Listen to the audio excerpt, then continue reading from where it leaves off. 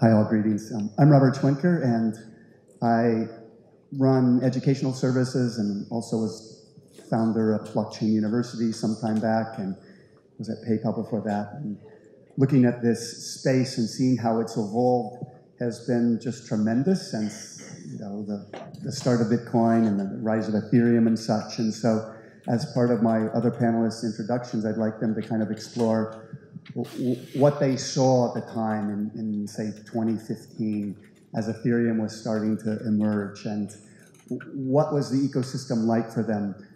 Few companies were sort of raising money like the Ethereums and the Factums and Coinify and such. How could you predict, could you imagine such an ecosystem as we have today, where we have massive fundraising in these types of technologies and such? So I'd like to start with Lindsay Moe to my left, and she can introduce herself and sort of comment about that early moment and a few years back and how it perhaps gave rise to this ecosystem and what they saw. Thank you. Hi, my name is Lindsay Moe, and I'm the CEO and founding partner of Luna Capital, which is a crypto asset fund that focuses on scalability and DAG technology. I was previously the head of cryptocurrency research at Unbank.Ventures, which is an early stage VC firm. And I started getting in this space in 2013. I never really thought about it as a technology. I just thought about it as an investment vehicle at the time. So that's really how I got into it. I had a lot of friends that actually used cryptocurrency as an exchange of goods. It was actually quite a popular thing in college at the time. And I had been trading stocks, and someone had introduced me to Poloniex. And then, Poloniex was the really popular exchange at one point that a lot of people used. And as time went on, it became really fascinating to watch all the news come out about technology and how the government started getting involved. And you could really tell that it was going to have an impact on society, but I never really knew how disruptive it would be today. It's really interesting to see all of this grow and develop. But yeah, early in the days, I don't think a lot of us really knew what it would become or how fast it would become something. But also, Bitcoin was created almost 10 years ago. So you could also say it's been slow to really develop. And that's really my insight of how I got into the space. So, Jay, you want to take it off? Sure. Hi, everyone. My name is Jay I'm a co-founder and managing director of TransLink Capital. TransLink is a traditional venture capital firm based in Palo Alto. The only twist that we have is myself and all my partners formerly used to work and lead the US venture capital investments for big Asian tech companies. So I used to run Samsung Ventures. My partners did the same for SoftBank, Foxconn, UMC Hikari Tsushin, and collectively we work with a bunch of strategic corporations out in Asia, across Japan, Korea, Taiwan, and China, to bring Silicon Valley US technology partnerships to them and invest in those companies. My involvement in blockchain is almost by accident. So my day job is traditional venture capital, but my hobby, I moonlight as an advisor and personal investor to early stage companies. One of the entrepreneurs that I had known for a number of years visited my office back in, I want to say 2013 or so, and he had a business plan talking about connecting Korea to the blockchain economy at the time by building the first ever Bitcoin exchange there. So I became one of the first advisors, investors in Corbit, which ended up raising a bunch of money from folks like Tim Draper, Naval Ravikant, SB Angel, and a bunch of other investors. SoftBank was one of them. And they ultimately had a great exit last year when Nexon, the big gaming company based in Tokyo, but by a South Korean founder, acquired the company. So because of our connections in Asia, my perspective is a little more focused on what developed in that part of the world.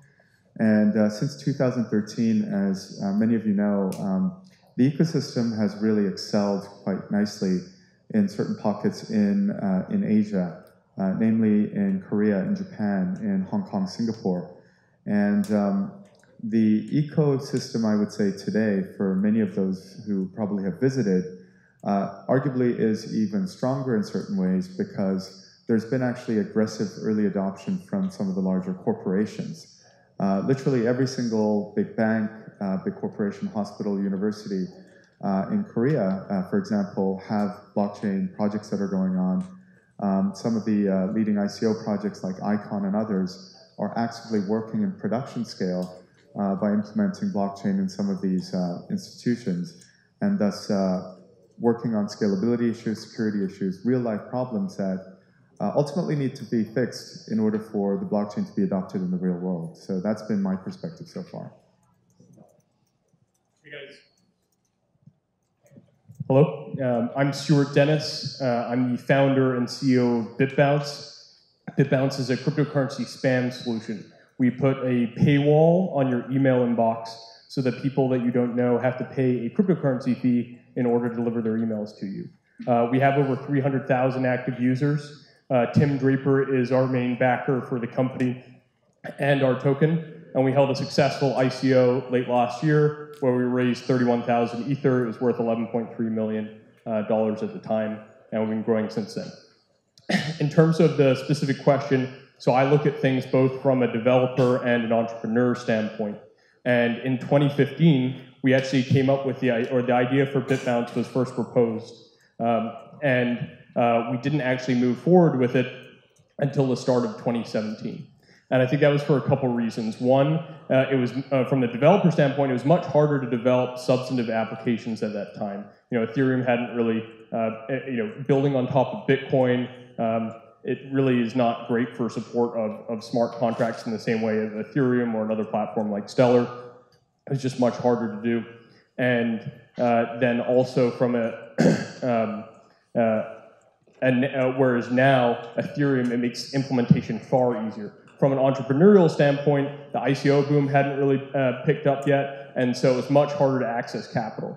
Whereas we came in, I felt like right at the sweet spot where it was easy to access capital, the barriers hadn't really gone up nearly as high as they are even now, and development was much easier. And so I think when I look back at that earlier time, basically the barrier to development and accessing capital was much higher. That led to far fewer substantive projects in the space, fewer development talent there. And that's all improved dramatically since then. Interesting. So in terms of the ICO space, I'd like to start off with a question around enterprises' interests in ICOs. You've probably heard, Kodak was trying, or maybe still trying to do, I think, an ICO, and they have a separate website now talking about their potential ICO for tracking the provenance of photographs and things of that nature. Long Island Iced Tea renamed themselves the Long Blockchain, and their stock price doubled, and they were going to do an ICO, but apparently they missed their filing date for their annual report, and a number of other things. Their stock has been going down, and I think the SEC is prohibiting them from doing this ICO. There's other organizations that, like Kick Messenger is probably the most well-known one doing an ICO that seems like it may succeed. Probably a reference point there might be the Telegram ICO, just kind of in terms of what they're doing and trying to accomplish. So that, from that framework, what do you think are potential opportunities for companies to do, say, reverse ICOs, to have some kind of listing of either their company stock or some project within their company or some open source project they might be doing, for instance, relative to medium to large sized companies? And we'll start with Lindsay. Yeah, that's a great question. So I think I always remember that ICO is just a funding mechanism. And then you have the blockchain, which is supposed to be something that, one, isn't completely really developed yet. And the reverse ICOs that you're talking about, like Kin and these companies that are raising when they've already been a company for a few years, a lot of the time they see it as maybe an exit opportunity as well for VCs. For my fund, Luna, we don't do too many investments for reverse ICOs. I really think that the most successful companies will be the ones that are coming out new in this space instead of the ones that are ICOing because of the opportunity. However, I don't think it's a terrible thing. I think ICOs can be used for many great purposes, where a lot of people don't have access to VCs or capital across the world that want to build something great. And it could potentially save a company. We haven't really seen much of that yet. I think it's so early on to really tell where these tokens, ICO world will really go. The area right now is just so gray. But I think that Kin came in at the right time.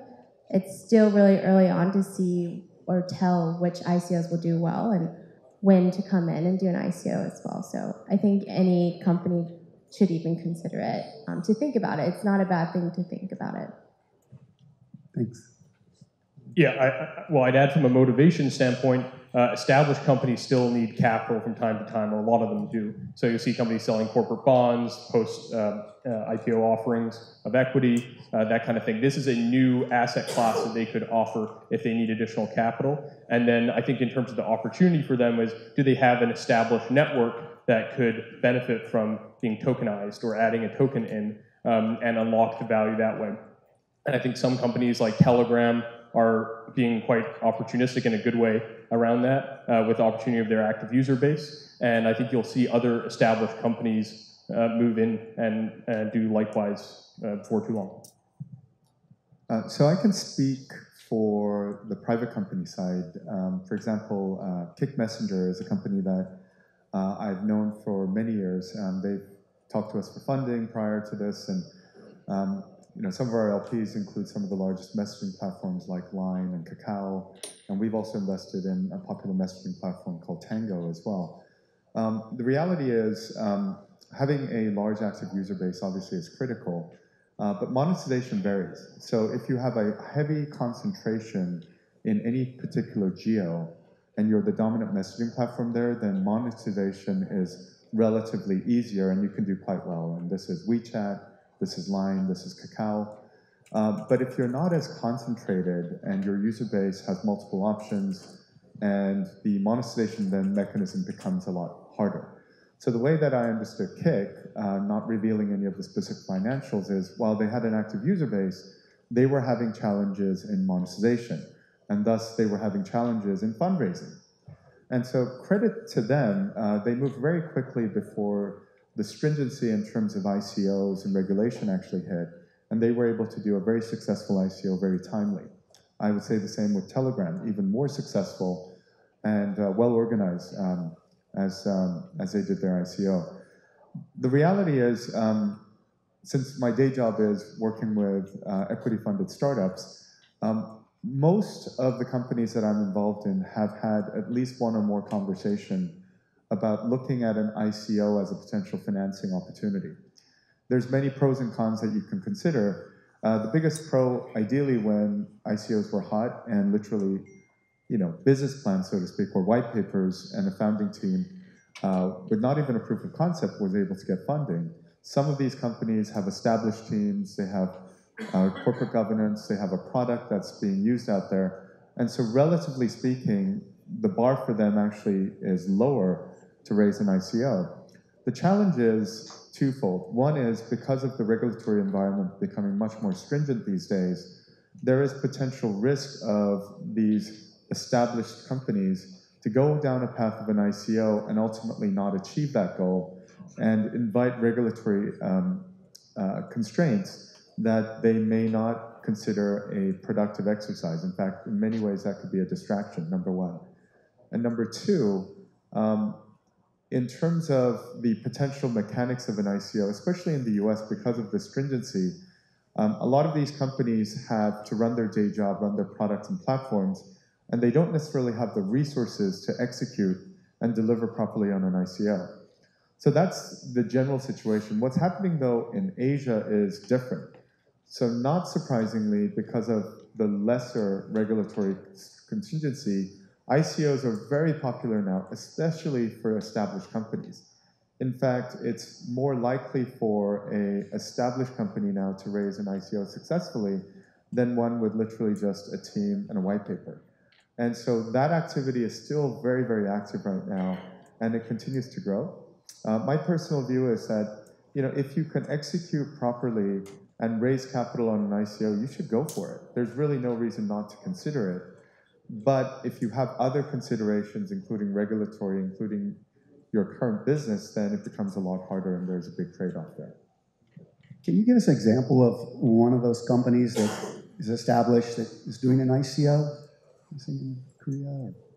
Yeah, there's a company that I'm familiar with. So this is a company that, interestingly enough, is based in the US, started by a Korean founder, and they offer basically a platform where people can offer their services either as tour guides, music lesson teachers, dog walkers, etc., and provide kind of a shared economy platform where they connect basically as a marketplace buyers and sellers of those services.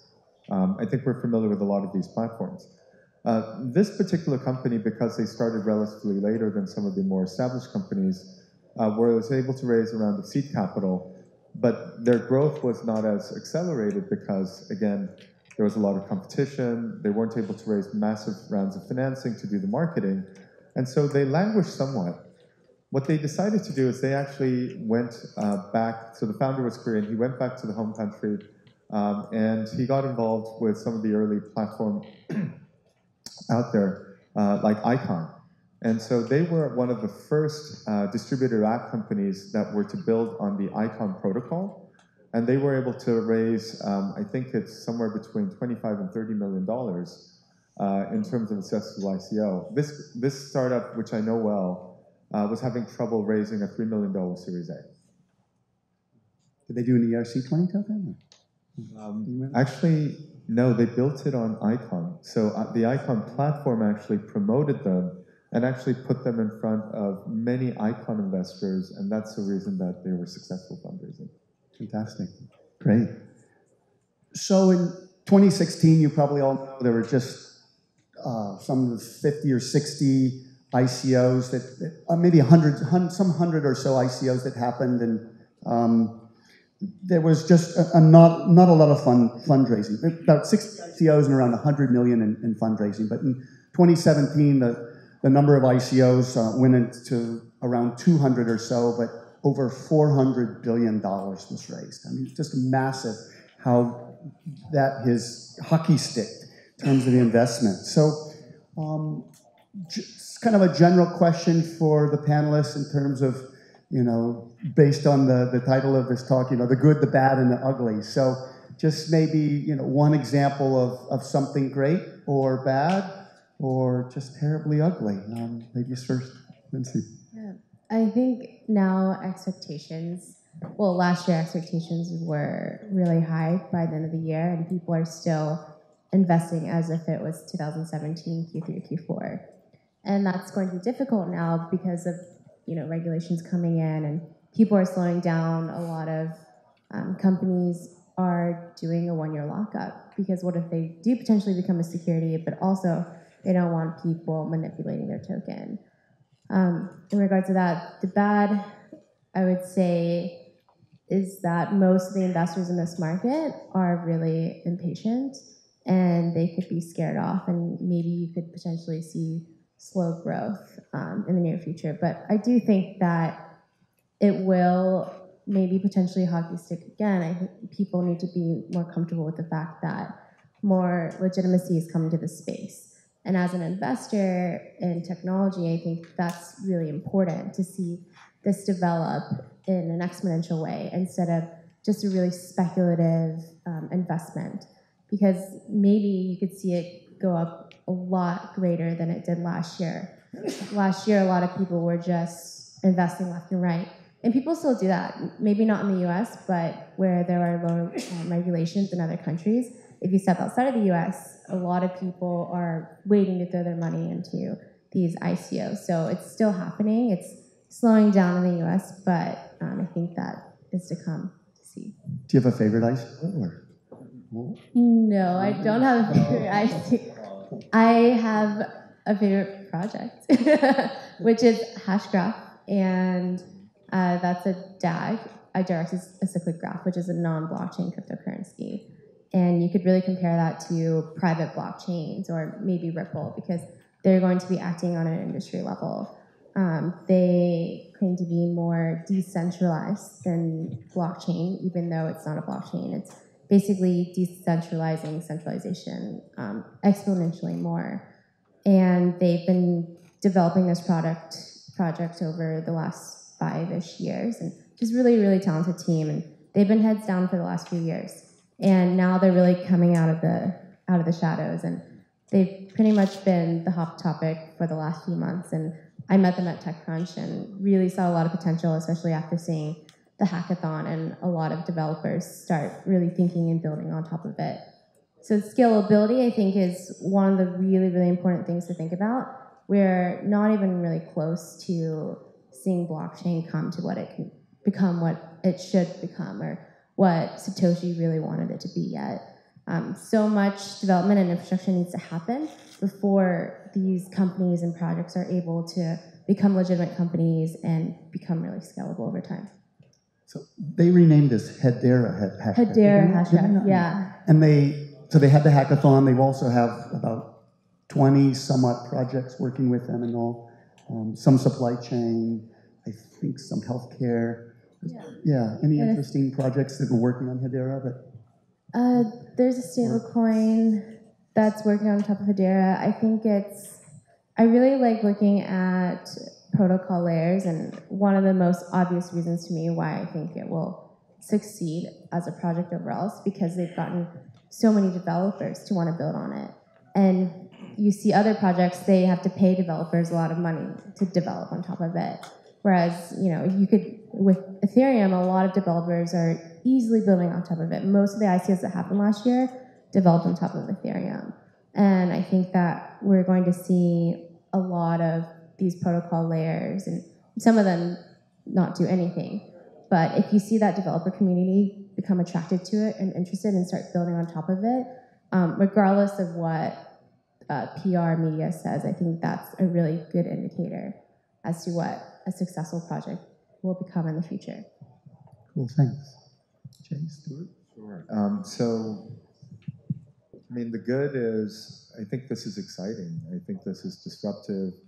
I see kind of the spread of, there's obviously the early adopters that were believers in blockchain. It's exciting to see more mainstream on the engineering side. I'm part of a syndicate with a bunch of Facebook product managers and engineers, and there's a lot of excitement from some of these mainstream engineers out of Facebook, Google, Uber, etc., that are now kind of jumping into some of these opportunities. So I think it's becoming more mainstream. I see the same on the investor side. I think there were some early believers, Union Square, Andreessen, and a few others, that were active looking at the blockchain, even investing in tokens and ICOs. I will tell you pretty much every venture capital firm, including ours that I know, this year has gotten either permission or in the process of getting permission from our limited partners to be able to invest in tokens. So it's going to become more widespread, and it's going to become more extreme. And that's exciting. So I think that's the good news. I think the bad/ugly, I combine the two, is the reality is that some of these projects that are able to have successful ICOs are very early stage companies. The analogy is, it's like a 11-year-old getting access to the parents' car keys in the Lamborghini and the credit card and going out on the town. And not every project obviously is like that, but there's a number of projects that I'm quite familiar with that because of the lack of experience and lack of maturity, after they've raised the ICO, they realize now they actually have to build something. So if you think about it, ICO is just the first step. It's the first fundraising step. The second step is to build the product or the platform, and the third step is to build a business on top of that.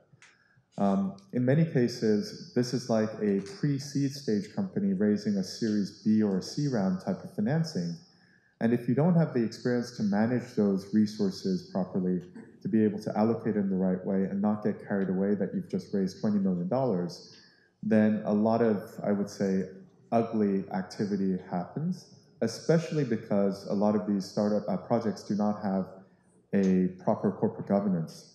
So there's a management team without a board that has no control, no reporting responsibilities, to their token holders / shareholders, and thus the potential of things going wrong. And I think everybody is aware of some of the projects that really fell apart and blew up, or people just ran away overnight. I saw an article about a project in Vietnam that raised 30 million, and the entire founding team has left the country. I mean, the potential of abuse is much larger because of the lack of checks and controls that have been established over decades in the traditional startup space. A couple minutes? Yeah, I'd say the worst thing is scams. There's a lot of scams in the space, and I just give one example here.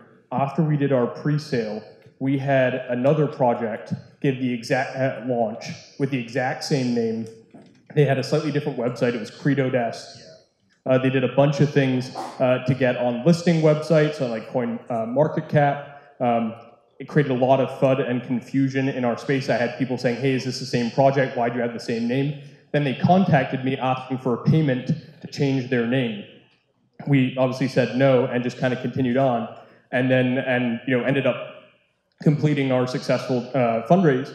But then I looked at their website not that long after that, and they'd shut down. And they just said, our token sale has been discontinued permanently, but they'd raised a fair amount of Ether from people who were confused. I even had someone contact us from our Telegram group who said, hey, is this your website, CredoCF? And he'd bought their tokens, and he said, I thought I was with you guys the whole time. So it's a real shame when that kind of thing happens. That said, I think the good thing is that a lot of projects that might not have been funded otherwise are now able to get access to capital. Some of these ones that are, I'd say, censorship susceptible, or ones that established institutions might not like to back, I think are able to, such as anonymizing technologies, are able to more easily access capital. And then it's also easier for established or for other projects to get capital. So we were in a similar situation to that other company where I was looking at raising a Series A. Our main investor, Tim Draper, had said he could put $1 million into that round. I found about the token sale opportunity, and we went that route instead. My favorite ICO would have to be our own. It's great, check it out. But actually, I really like the Basic Attention token, which I participated in. They're doing something similar to us. They're tokenizing attention through a web browser instead of email. Well, thanks. That's ICOs, good, bad, and ugly from both the kind of startup side as well as the corporate side. Please join me in thanking our panel.